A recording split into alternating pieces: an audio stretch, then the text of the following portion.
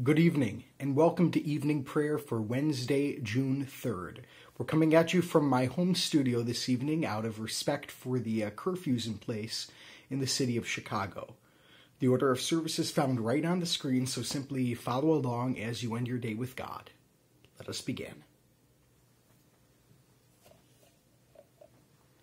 Jesus Christ is the light of the world, a light no darkness can overcome.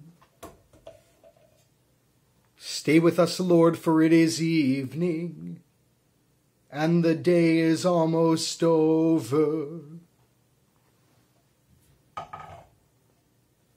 Let your light scatter the darkness and illumine your church. Blessed are you, O Lord, our God, King of the universe, for you led your people Israel on a pillar of cloud by day and a pillar of fire by night. Enlighten our darkness by the light of your Christ. May his word be a lamp to our feet and a light to our path. For you are merciful, and you love your whole creation, and we, your creatures, glorify you, Father, Son, and Holy Spirit. Amen. Our psalm this evening is Psalm 54. Please chant with me. O God, save me by your name, and vindicate me by your might. O God, hear my prayer. Give ear to the words of my mouth. For strangers have risen against me. Ruthless men seek my life. They do not set God before themselves. Behold, God is my helper. The Lord is the upholder of my life. He will return the evil to my enemies. In your faithfulness put an end to them. With a freewill offering I will sacrifice to you. I will give thanks to your name, O Lord, for it is good. For he has delivered me from every trouble, and my eye has looked in triumph on my enemies. Glory be to the Father, and to the Son, and to the Holy Spirit, as it was in the beginning, is now, and will be forever. Amen. Behold, God is my helper. The Lord is the upholder of my life.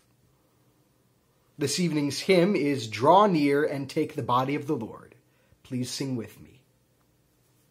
Draw near and take the body of the Lord, and drink the holy blood for you outpoured. Saved by his body and his holy blood, with souls refreshed we give our thanks to God.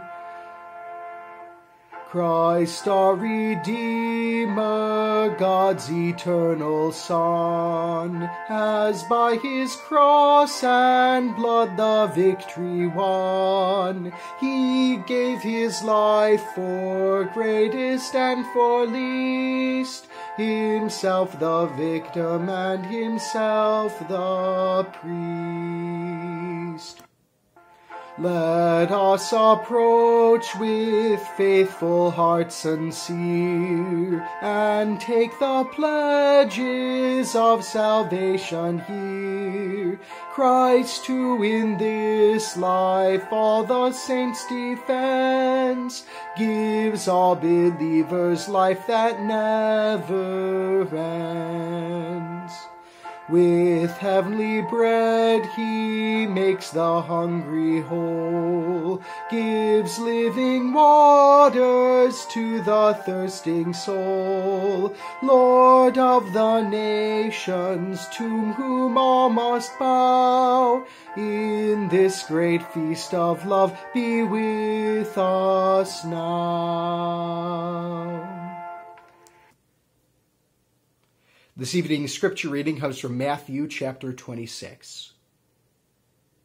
Now on the first day of unleavened bread, the disciples came to Jesus, saying, where will you have us prepare for you to eat the Passover?"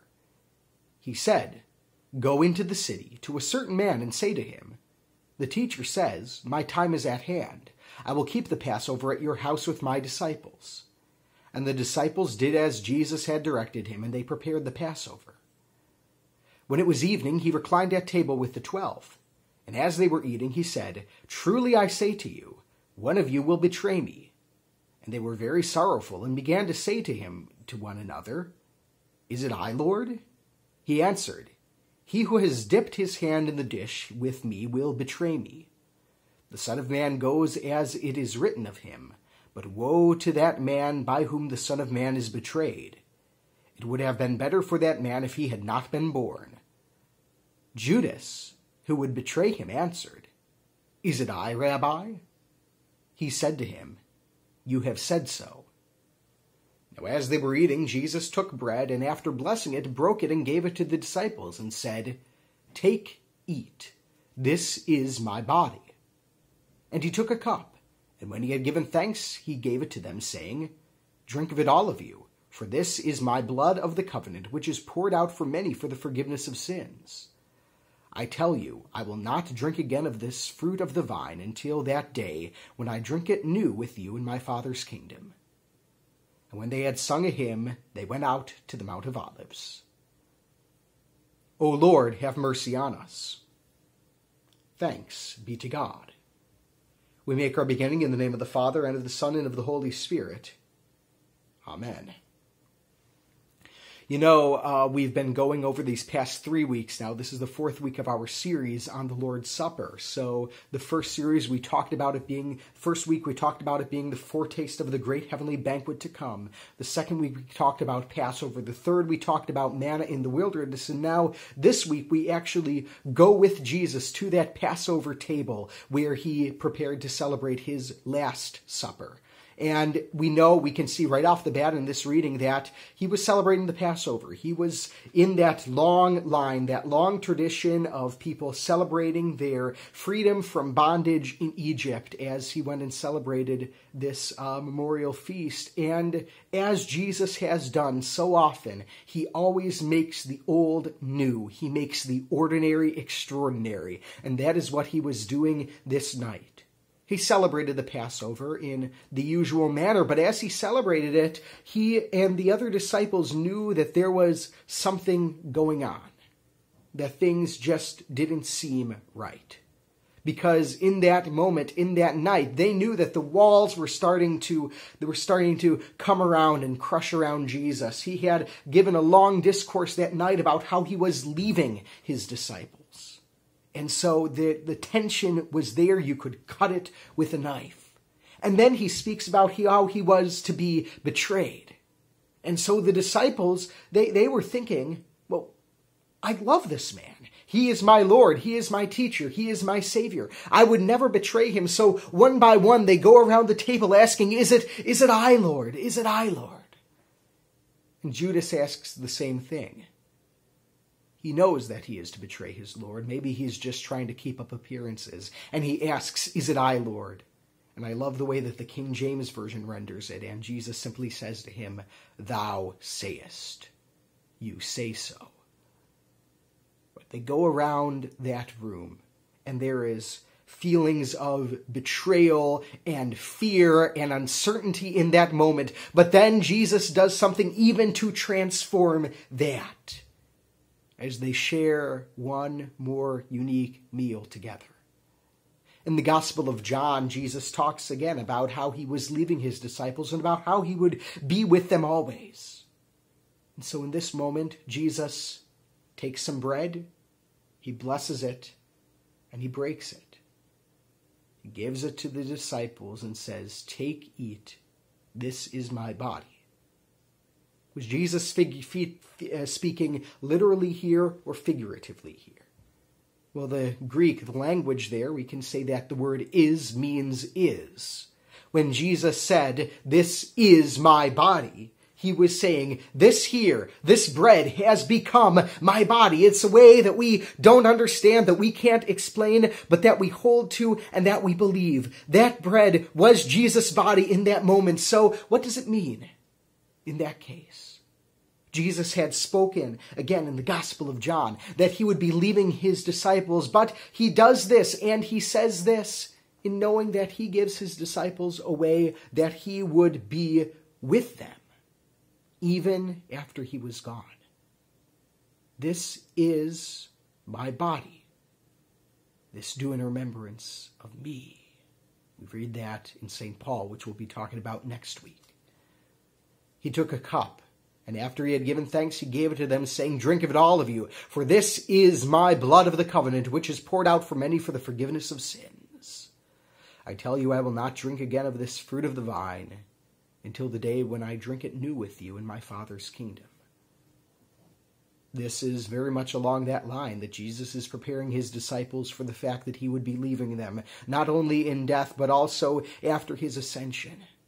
But he says that he would not drink, he would not partake of that fruit of the vine, which he says is his blood, his body, his blood, given for us, shed for us. Again, we say that is means is. We have no reason to doubt what Jesus says here. This is Christ's blood, shed for me, shed for you, that we partake of as we draw near and take that body of our Lord. It's one of the ways that God is with us. That word, that ancient Hebrew word, Emmanuel, God with us, still holds true this day. For the Holy Spirit dwells with us, and Jesus Christ even dwells with us as we receive him in the blessed sacrament of the altar. And it's been tough to take communion during this time, but church has started up again. And you can always come and just give a call and set up a time for private communion. Because when we do that, if we truly believe what Jesus says, if we truly believe that is means is, that means that Christ dwells with us bodily. That means that Christ dwells with us in his blood.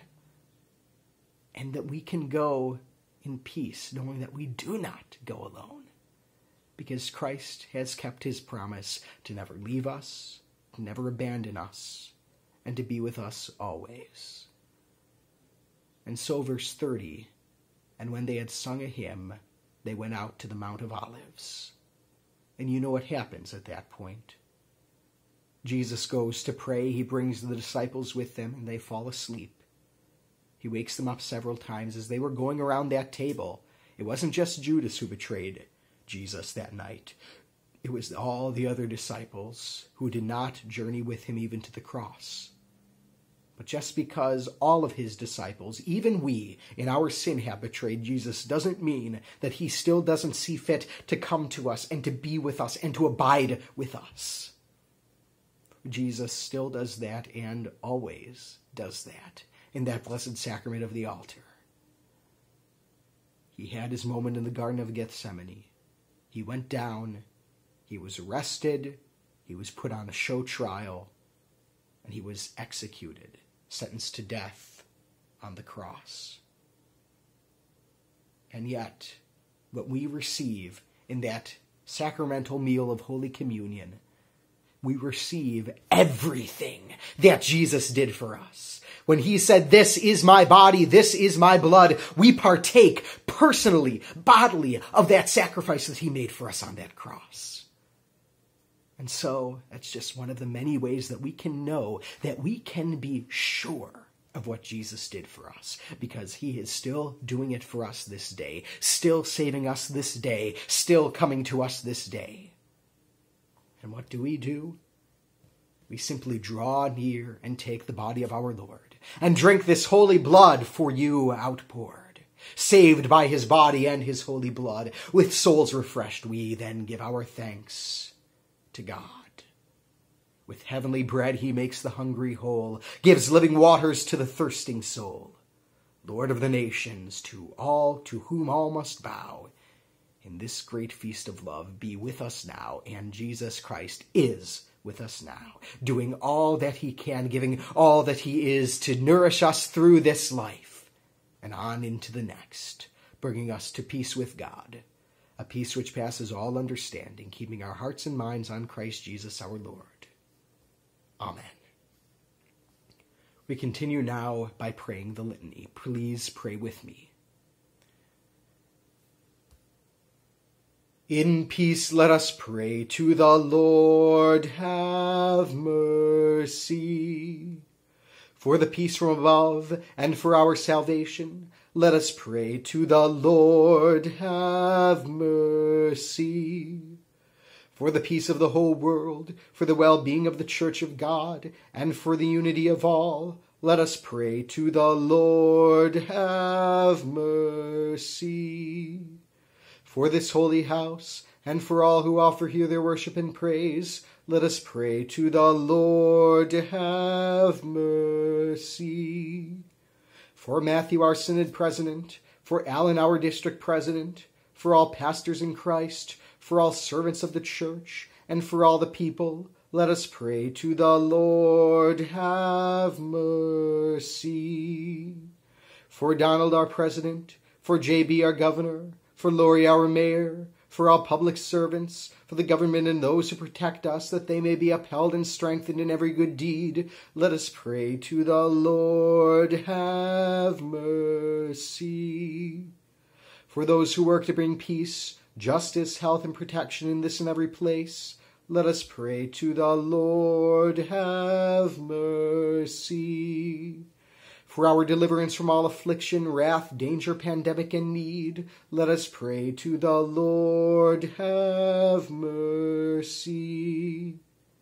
Help, save, comfort, and defend us, gracious Lord. Rejoicing in the fellowship of all the saints, let us commend ourselves, one another, and our whole life to Christ our Lord. To you, O Lord. The Lord be with you, and also with you. Let us pray. Be present, merciful God, and protect us through the hours of this night, so that we who are wearied by the changes and chances of life may find our rest in you, through Jesus Christ our Lord. Amen. Spare your people, O Lord. Preserve us from this and every illness. Give healing and strength to those who are sick. Protect those who care for them, and grant us steady minds and calm hearts in the face of fear. You have borne our infirmities in this human flesh, and purchased us with your own blood. Keep us in this faith, and embolden us in love, through Jesus Christ our Lord. Amen. Abide with us, Lord, for it is toward evening, and the day is far spent. Abide with us and with your whole Church. Abide with us at the end of the day, at the end of our life, at the end of the world. Abide with us with your grace and goodness, with your holy word and sacrament, with your strength and blessing. Abide with us when the night of affliction and temptation comes upon us, the night of fear and despair, the night when death draws near. Abide with us and with all the faithful, now and forever. Amen. Taught by our Lord and trusting his promises, we are bold to pray. Our Father, who art in heaven, hallowed be thy name.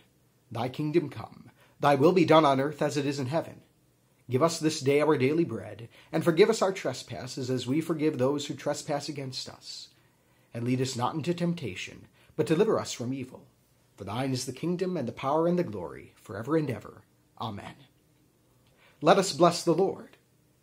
Thanks be to God. The Almighty and merciful Lord, the Father, the Son, and the Holy Spirit, bless and preserve you. Amen. Thank you so much for being here with us this evening. We pray God's peace upon this city as we go throughout this week, and especially at the weekend. I think things are going to die down a little bit this week, but at the weekend we pray that there would be no more flare-ups of violent or looting activity. Now, of course, on the weekend also at Resurrection, there will be peace in our church, for we are returning to our one worship time of 10:45 a.m., and you don't have to sign up. Simply, if you want to be in God's house, simply come and simply draw near and take the body of the Lord for yourself. Again, you don't have to sign up, and we're eventually going to have to think about getting back to normal and about getting back to church. And if this is your time to come back, feel free to come back. So for now, though, have a great rest of your evening. Enjoy your time with your family, your friends, even if you're gathered online, and know that God goes with you even this day. Have a good night. Bye-bye.